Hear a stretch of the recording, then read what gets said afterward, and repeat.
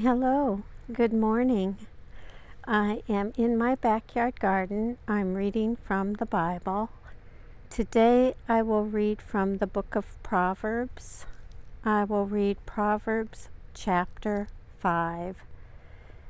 Chapter 5 of Proverbs is about a warning against impurity and infidelity. But before I get started, I want to talk a little bit about what you're looking at. What you see in the video is kind of the edge of our herb spiral, and the plant to the left is marjoram. To me it looks an awful lot like oregano, but it's not. It's marjoram, sweet marjoram. And then a little bit to the right, kind of growing along with the marjoram, is a kale plant. I think that these two plants will do just fine through the cold snap. They're pretty cold hardy or cold tolerant. Okay, back to Bible reading. Today I'm reading from Proverbs. I will read Proverbs Chapter 5. And the reading begins. My child, be attentive to my wisdom. Incline your ear to my understanding, so that you may hold on to prudence, and your lips may guard knowledge. For the lips of a loose woman drip honey, and her speech is smoother than oil. But in the end she is bitter as wormwood, sharp as a two-edged sword. Her feet go down to death, her steps follow the path to Sheol. She does not keep straight to the path of life. Her ways wander, and she does not know it.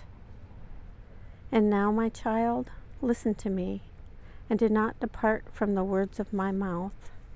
Keep your way far from her, and do not go near the door of her house, or you will give your honor to others, and your years to the merciless, and strangers will take their fill of your wealth, and your labors will go to the house of an alien, and at the end of your life you will groan, when your flesh and body are consumed, and you say, "Oh, how I hated discipline, and my heart despised reproof.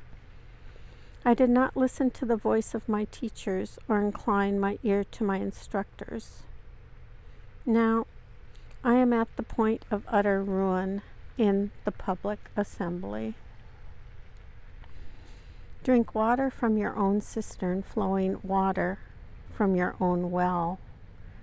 Should your springs be scattered abroad, streams of water in the streets, let them be for yourself alone, and not for sharing with strangers.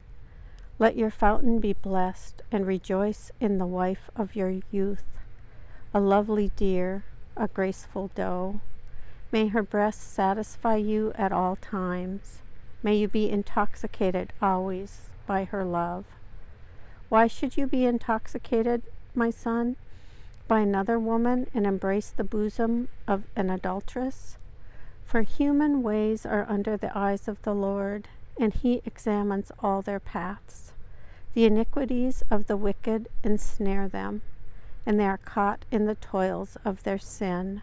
They die for lack of discipline, and because of their great folly, they are lost. Here ends the reading of Proverbs chapter 5.